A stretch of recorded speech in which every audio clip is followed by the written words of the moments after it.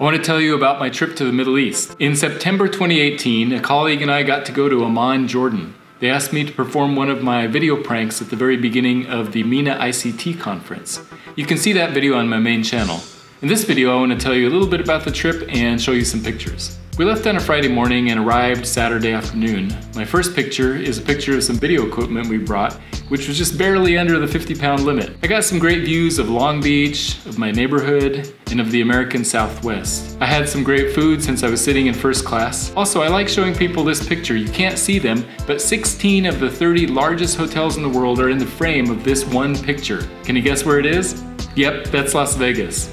After a layover in Chicago and a 10+ hour flight, we arrived in Amman on Saturday evening, minus 2 bags. We went to dinner with the CEO and the host of the conference. The first thing that stood out to me about Amman was that all the buildings were made of white brick and stone. This was visible even from the air. Sunday was a day of filming, rehearsal, and final editing. But overshadowing the whole day was a slight worry about those 2 pieces of luggage that hadn't arrived. One of the cases had some audio equipment, so we had to borrow some. In the other bag was the suit I needed to wear to match the video. We had been told they'd arrive on the next flight 24 hours later, but communication was kind of sketchy. And as the day wore on, I got more and more worried. It wasn't until 9:30 p.m., just about 12 hours before the conference started, when we were literally in the car on the way to the store to buy another suit as a plan B. So it wasn't until 9:30 p.m. that my prayers were answered and the delivery company called and said it would be delivered to our hotel that night. Which it was, but not until about midnight. Monday was the day of the performance, which went really well, and like I said, you can watch that video on my main channel. It was quite a relief when it was done. Right afterwards, the host interviewed me briefly, and then we could relax and enjoy the rest of the conference. We had a nice Mediterranean dinner that night at a Lebanese place.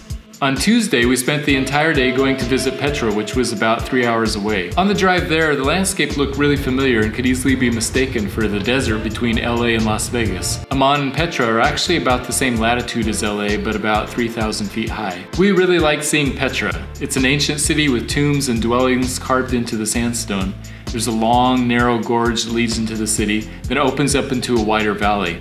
One of my favorite parts was riding a camel along the same road where people rode camels 2,000 years ago. In fact, some of the paving stones are still there. I was on a camel on the same road as somebody riding a camel 2,000 years ago. Afterwards, we had a late lunch before heading back. Wednesday, the journey home was fairly uneventful other than pizza at Giordano's in Chicago. So it was a good trip and I would love to go back someday. There was a lot we couldn't see in just 4 days. I recommend going if you ever have the chance. Finally, here's an interesting little puzzle. I noticed that a lot of the signs in Jordan had English and Arabic, and they always put the English first, even though the national language is Arabic. Now, why is that? Well, the answer is that it's not first in Arabic. So if you read Arabic, these signs look like the Arabic is first, but if you read English, it looks like the English is first. Pretty clever. Okay, thanks for watching. Subscribe if you'd like to hear more of my stories, and I read the comments on this channel, so if you have any questions or comments, let me know.